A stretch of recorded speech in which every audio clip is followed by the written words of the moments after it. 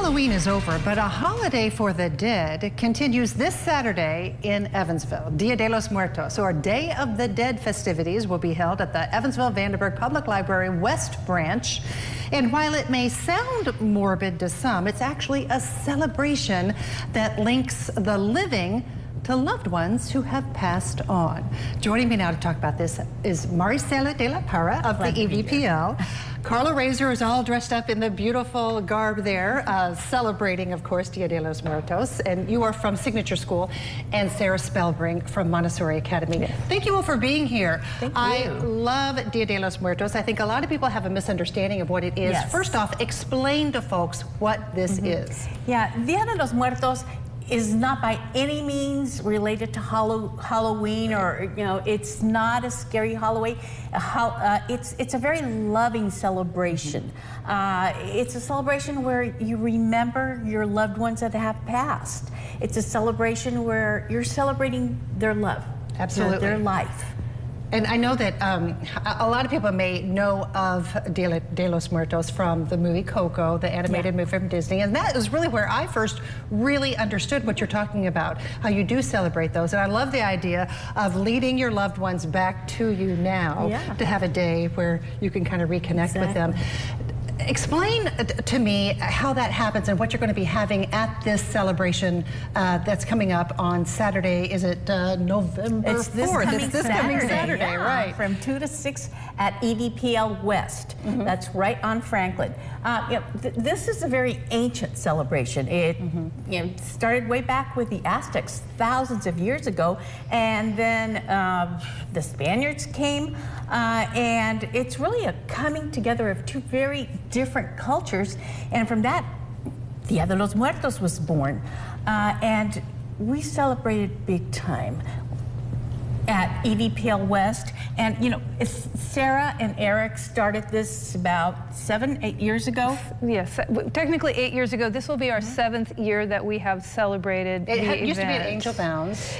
It's very early origins. We're just our school's elementary class walking over to Washington Square Mall, and we were graciously welcomed by Abraham Brown at where La Camparana was at the time, and then we went to Westman Woods, and then 2 years at Angel Mounds, 1 year at Henderson, and then this will be our 3rd year now at EVPL West. And what can people expect when they come out? It's very colorful. There's colors everywhere. We will have a lot of tents. We have a lot of activities, free activities for the families. And it is a free event. It is a free. We will have food trucks there. They will be selling food, but otherwise, and you don't have to have a library membership either. The heart of the event, while we have a lot of activities and dancing going on outside, and we have a parade at the inn, an art parade, the heart and soul of the event, we believe, is the ofrenda room in the auditorium in the library. Explain what that is. What's ofrenda? Okay, ofrenda is a temporary altar that is dedicated to a loved one that has passed. And we invited community members to come in and build their own. If you still, we still have a little bit of room for you. If you want to come celebrate your loved one's life, email us at dayofthedead@evpl.org, and you can come build your ofrenda. Ofrenda, we have things that are always expected in ofrenda. Of course, the picture of your loved one, front and center. And then things that represent the elements of life: fire, water, earth, wind.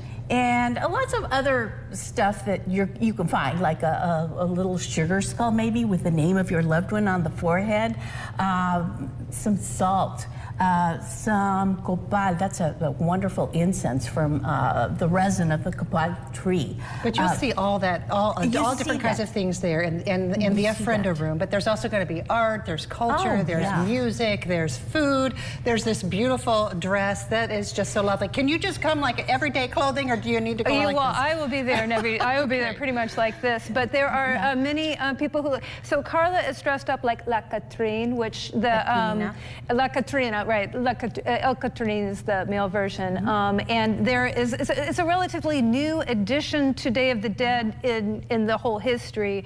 But it's been around since about 1950s, 1960s. Yeah. And so there are many people who love to, Carla always dresses up so beautifully. And this is what she could do after school. So she will be even more fabulous on Saturday. So you'll see a lot of this Saturday at EVPL West. That's on West Franklin Street, right there where the fall And we will festival have face painting there too. So if you can't paint like I could never paint my face like Carla can, but we have free face painting there. Great. And they will be perfect in the traditional. It's the library. Everything is always free because it's the library. You don't need a card. Just come and visit us and have a lot of fun. Okay, and we'll have more information at our website, tristatehomepage.com. It's this Saturday from 2 to 6 at EVPL West. Thank you all so much for being here. Thank you for having me. And have a great Dia de los Muertos. Thank you. Thank you all for being here.